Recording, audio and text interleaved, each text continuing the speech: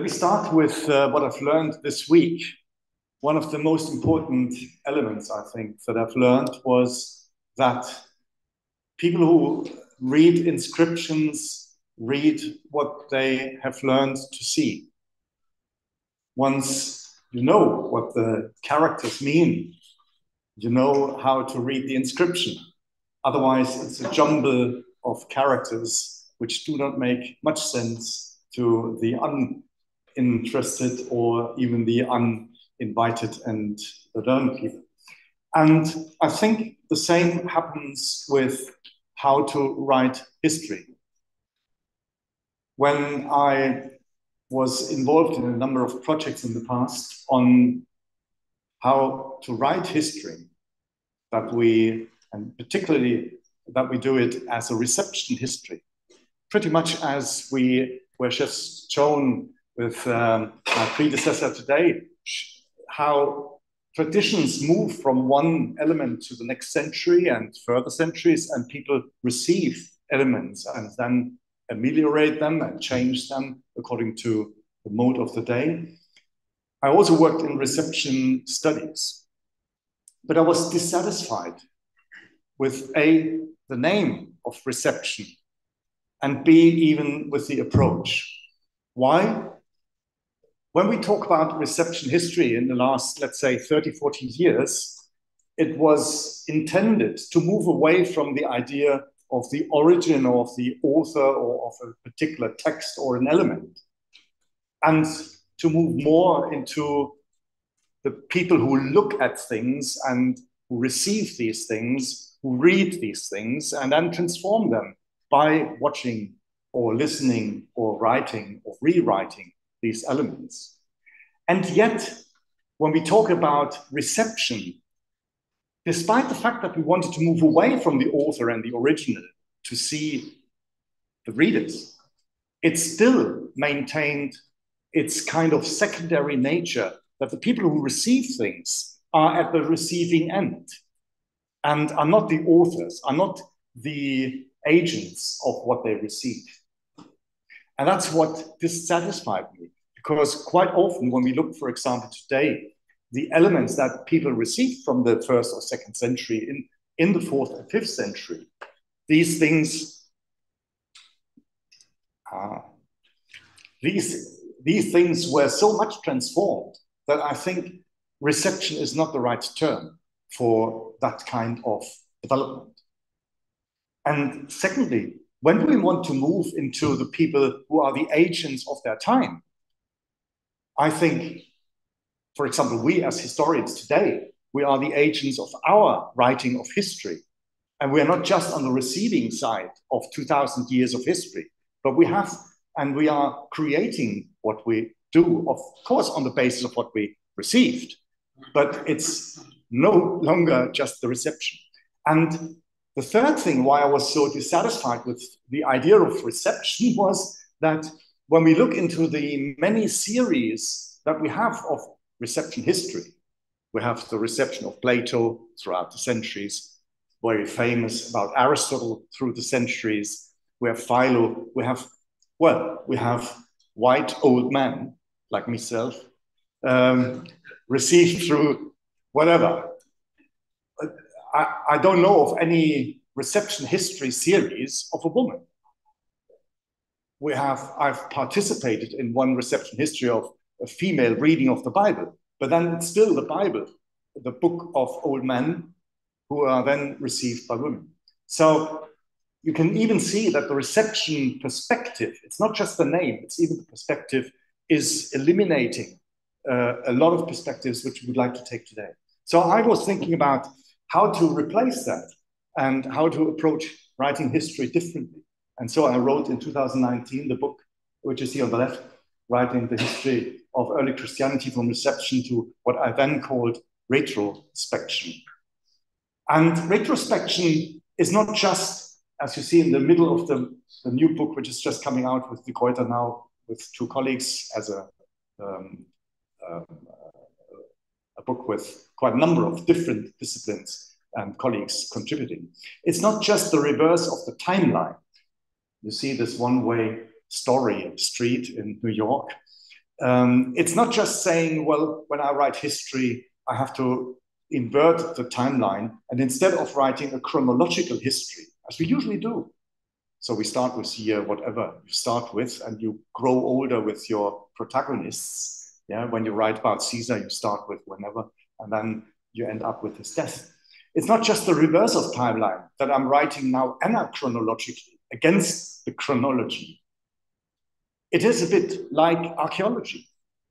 You have to start from the top, which is our present time, and there's a kind of presentism by slicing history back down.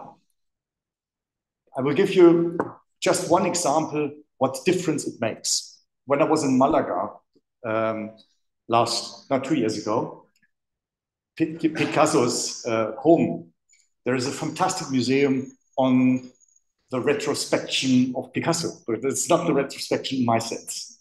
Because on the ground floor, you see the first works of young Picasso as a grandiose 16-year-old who paints already, and you can see the genius of his future. In the first floor, you see then the maturing artist who becomes known worldwide. And in the second floor, you can see it's the grandmaster of the century. And that's the way we usually write history. We see in the seeds what becomes the end, and the end is always us. Reversing the timeline is not just reversing it, but it is disturbing this kind of chronological continuity, where you start with what you know from the end, of course, and then in the 16-year-old, you see the genius. But if you started from today and would be critical of each of these flaws, you would see that, for example, if at the age of 18, he would have been fed up with painting and would have entered the military, he would have never become the genius. So it's 1,000 million possibilities that history could turn in different ways. So you lose, when you go retrospectively into history, you lose the sense of continuity. And you ask yourself, and you have to ask yourself, what difference does it make, the way we look at history? I will show you one example, because in this book, I have used 4 examples where I attempted to write history in a retrospective mode and to test whether I come up with different results from the way things have always been regarded.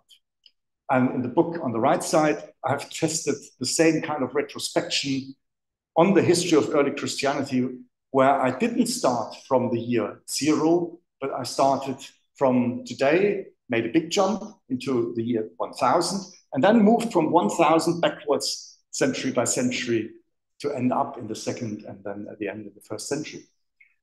Interestingly, the book was terribly done because of the printer, because I also reversed all life dates of my authors. So instead of giving the birth date first and the death date second, I reversed it. And believe me, twice the printers and the redactors had turned around the dates. He couldn't live with that. So at the end, I accepted that the dates are as we usually have them. He still accepted that my introduction is at the end of the book, and and the postscript is at the beginning. But you can see, introductions we always write at the end and not in the beginning.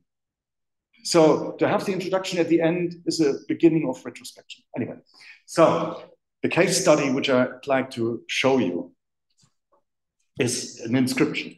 And I promise you, I only have 2 tombstones today, so shouldn't be too long. What the history of this Avercius inscription is, it's a Greek inscription. It's been called the queen of early Christian inscriptions. So from the 19th century, since Ramsay had discovered the tombstones, and I will show you the tombstones, this was regarded as the inscription of early Christianity. Why?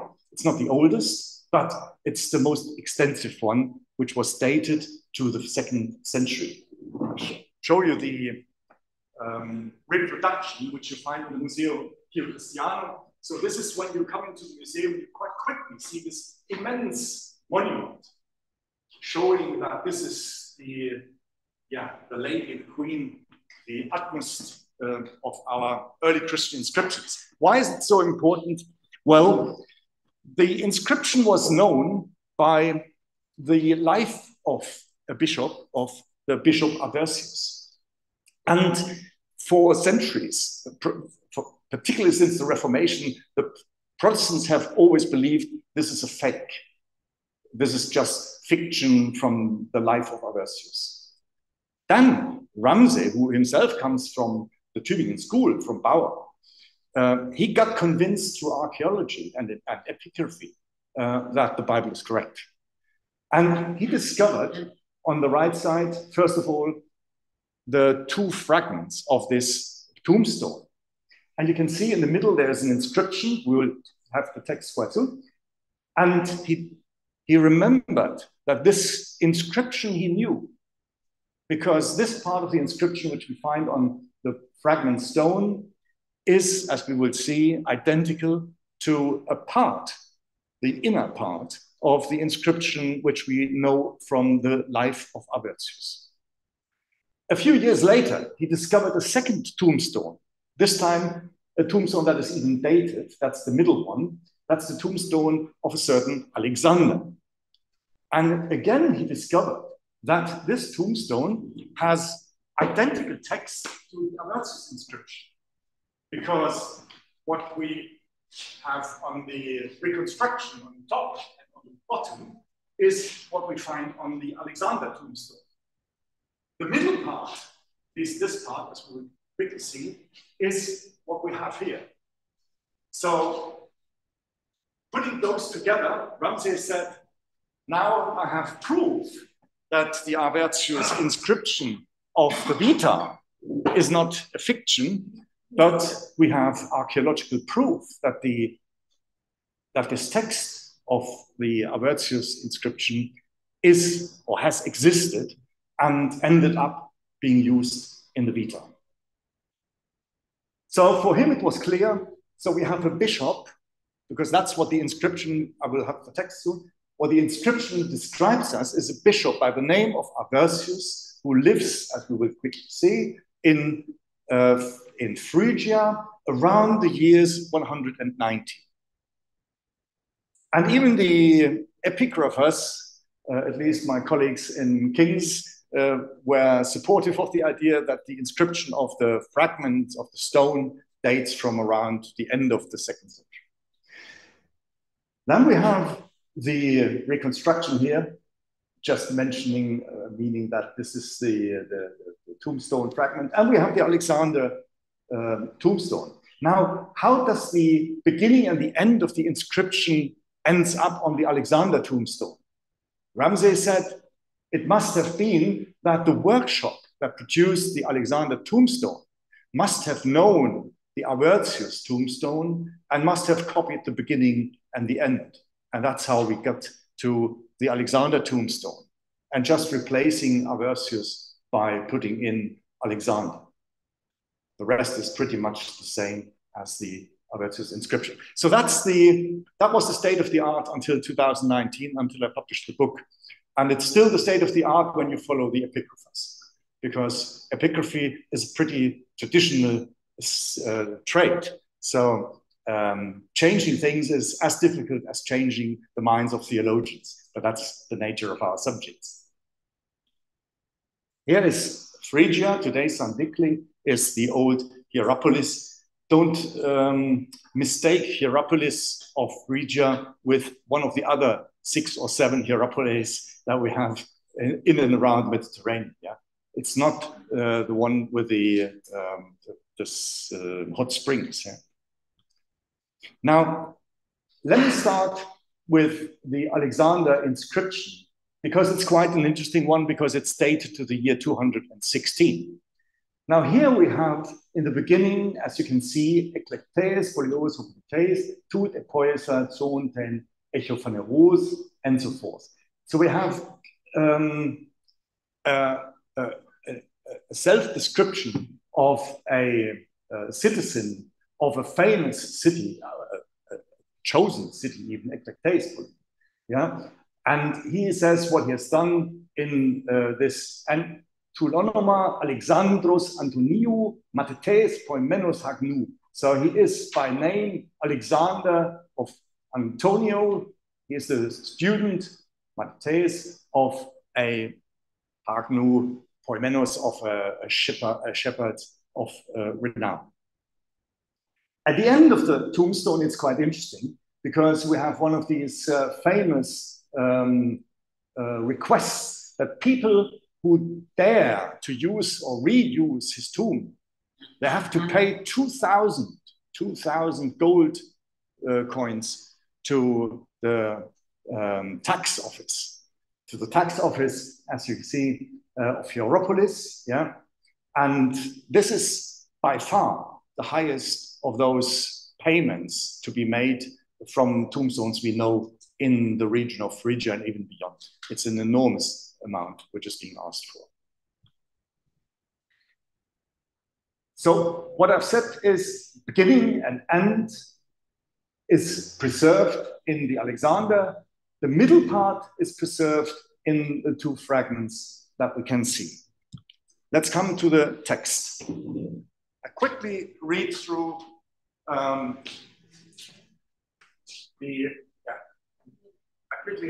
English translation. Easy, yeah?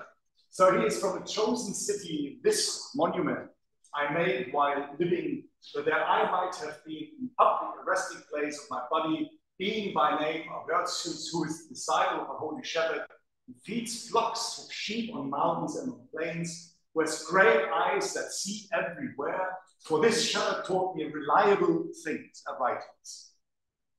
I've got the blue now, because that is now the text preserved on our fragments. So the first part, the upper first part, as you can see, is the Alexander, that ends with the shepherd. The black cat one is not preserved. The blue one is then preserved on the so-called fragments, stone fragments. Here again, we have a text that is not preserved, and at the end, that's the Alexander.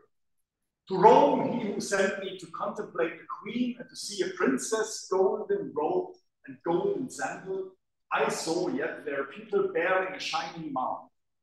And the plain of Syria I saw in all the cities, Nishides when I passed over Euphrates. But everywhere I had brethren. I had potentially Paul, because it's exactly where the two fragments are broken, but it could be Paul. Faith everywhere led me forward and provided food everywhere, fish from a fountain of exceeding great size and perfect, which a holy virgin drew with her hands and gives to friends to eat. It having wine of great virtue and getting it mingled with bread, these things I, Avercius, having been a witness told to be written here, verily I was passing through my 72nd year. He that learns these things, every fellow that he pray for Avercius, and no one shall put another grave over my grave, but if he does, then he shall pay to the treasury of the Romans 2,000 pieces of gold, and to my good native city of Hierapolis 1,000 pieces of gold. What made me suspicious when I was reading the history retrospectively.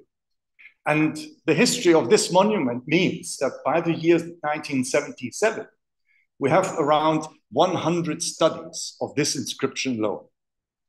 Amongst them, I mean, more than 10 monographs just dealing with this inscription. And I can promise you, since 1977, I've seen several more monographs, let alone articles. I got suspicious because I was reading backwards from today into the 5th century, and I was wondering, when did we get this idea of this inscription? So what's the formative basis? And I discovered the formative basis is, first of all, the life of Avercius. And then I was surprised when I wrote the book in 2016 that this life of Avercius was not translated into any European language except Russian, because the editor in 1917 was Russian. So no English, no German, no French, no Italian, nothing. In the meantime, several Translations have appeared, but not in 2016. So I studied the Greek text, and I was asking myself, what's the nature of this life? When was it written? That all people in the meantime agree, 5th century. What kind of a virtues is mentioned there? Do we have information about a virtues of Hierapolis before? Interestingly, in none of the synods we have any bishop from Hierapolis before the 5th century. Then the text itself seems to be 5th century, a supportive writing for a bishop that has the theological, more Catholic tradition of Chalcedon, of the enormous, important council in 451. So that's what we get from the Vita. And then I discovered a colleague from Oxford, Toneman, who has written the only study to that time on the Vita. And he discovered that the Vita incorporates a letter by Mark Aurel. However, he shows that this is an unknown original letter by Mark Aurel, because the letter mentions jobs and titles that only existed in the first 2 centuries. However, immediately in the letter, when the name Avercius appears, and then the letter invites Avercius to come to Rome to heal the daughter of the emperor, and which Avercius then does. He heals the daughter. He has this dream in the night that he should create, or he should use a Roman tombstone and inscribe it with his inscription to show the people the journey he made to convert the emperor. Of course, we don't know of any emperor in the 2nd century, and not Mark Aurel, who was converted to Christianity. But that's the Vita's intention, to show that this Avercius was converting the emperor's household because of his magical ways of dealing and healing the daughter. Okay, so he has this vision. In the dream, the Roman tomb with the inscription flies to Hierapolis from Rome, where he is, and then he goes there and dies, and the tombstone was there. So that's more or less in Vita in short. Now, Toneman discovered that from the moment that Avercius is mentioned in this letter of Mark Aurel, jobs appear, military jobs appear, that were only introduced by Constantine. And that made Toneman suggest that the author of the Vita uses fragments and spolia to have a historical grounding of the Vita, but then creates a fiction and creates his Avercius with it. And then I was asking myself, if the Vita is the foundation from which we have to start reading our fragments, maybe the suggestion that Toneman makes for Mark Aurel's letter should also and could also be applied to our inscription. And now we discover Avercius is not mentioned in one of our spolia, because the spolium that exists mentions Alexandrus, Antonium. Where Avercius starts, our fragments do not exist. Then we have this half-Christianized vision, which then is disrupted because we have then the narrative that starts with Aes Roman. And that's the beginning of the fragment which we have seen on the stone that exists. So this is the inscription from the stone. And the stone inscriptions ends where the lady gives the Holy Virgin brew with her hands and gives to the friends to eat. That's it. The next part does not exist on any of our fragments. So we'll not be surprised that in that part, which does not exist in fragments, we have quite soon I Avercius. having been a witness told to be written here. So it's a divine message that Avercius is putting down here. And he supports his authenticity by saying, verily, truly. So don't get me wrong, I'm not torturer. No, verily, I'm passing through my 72nd year. And that should be bold as well, sorry, because that's still not in reserve. He that learns these things, even never let him pray for Avercius. And exactly where Avercius ends, the preserved text of Alexander starts again. And then we have this thing that one shouldn't put down another person into the tomb. So I think instead of our Vita from the 5th century being a receiver and the reception of an inscription which is partly preserved, I think it's exactly the other way around, that the author of the Vita, just like with the letter of Mark Aurel, made use of a spolia, of several spolia, namely of a tombstone by Alexander, and of an anonymous tombstone, because Avercius is never attached to the fragments that we have, that he made use of an anonymous tombstone, put these two tombstones together, which people could see in Hierapolis, and prove that this inscription is very old, from the 2nd century, that he then created his fiction of this Avercius inscription, around which is built the entire Vita, because it's condensed, it's built on this kind of a journey to Rome and to see the Queen. Now, for the epigraphers, I've just made a short shock. So if we take that this is the fragment that we have, it's not exactly, but it only should show what I want to say is, when we take what we have preserved as a square, as we have so many tombstones which we have seen, we can see the oinon, yeah? So exactly where Avercius had stopped the text with these characters, and I've taken the size of these characters, yeah? The text runs out of the square. So that's the first anomaly. But that's only helping and supporting the argument. What I think was the case, we have two spolia which have been used in the 5th century by the author of the Vita. And this author of the Vita has then created a fictive bishop of Avercius in the 2nd century. And this Avercius of the 2nd century has created in our minds of scholarship until today the idea of an Avercius inscription. I've asked in the beginning, what do we know about Averciuses? Eusebius knows a certain Avercius who is linked to the Montanists, but that's the only Avercius we know, but he's not from Hierapolis.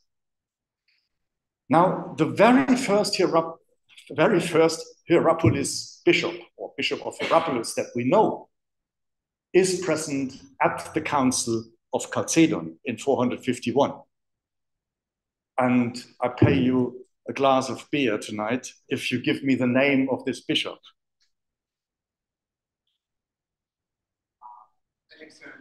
No? Easier. Not Wolfgang. Not Stefano. No, the bishop, yeah? Exactly. So the very first bishop that we know of, who sits in Alexandria, who sits in Chalcedon and sides with the Chalcedonian Catholic position, signs this document with Avercius. So I think the whole story round up to at the end is that the author of the Vita intended to give his bishop Avercius a strong standing at the council. He's not known for anything he's written. So the Vita writer gives him a standing at the Council of Chalcedon because he comes from a city which has such a long history, not only a long history, it's got a history that converted the Roman Empire by converting Mark Aurelius' family. So I think the lesson I wanted to convey is when we stop thinking that we know what we see, but when we learn, like the epigraphers, that what we see is deceptive, and that we first have to understand what the characters mean, and that we always have to be skeptical about all explanations that are given to us, because it's all preconditioned. Then we get a sense of how complex inscriptions are. And when I handed in the manuscript to Cambridge University Press, I had 16 pages review by an epigrapher. And he told me, I don't know, anonymously, of course, he told me I could have come to the same conclusion as you without retrospection. And in a footnote, I recommend him for that, because I say a new form of a historiography should not and could not dispute any other form of historiography. We should come to the same conclusion. The only question is it better to hold the light from left or from right? And sometimes it is important to have it from above or from below. Thank you.